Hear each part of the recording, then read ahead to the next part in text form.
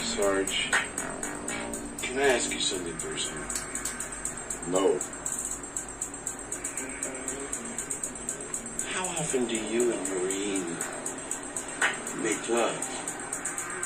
Billy, what the fuck? It's good for the marriage. Get out. Get out of the car right now. Get out. Hey! Oh, you two are the worst fucking surveillance team that ever lived.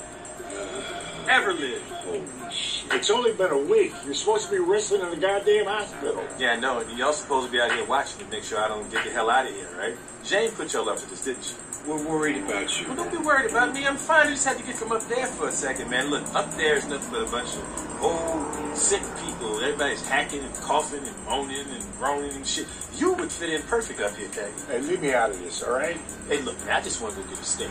I'm starving. No, what do you mean, no? I've just eaten this hospital food for a week, and I need some real food. No way. What? I'm not trying to start no shit. I just want a steak. Let's go. Come on, man. Look, you know me. You understand me. You know I need this, man. Don't do it, Billy. Sarge, we both know I'm gonna do it.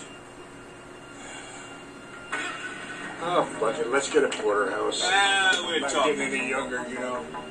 Come on, But let's not one word to Jane, and that's an order. Not one word to Jane. It's going to be fantastic. Trust me.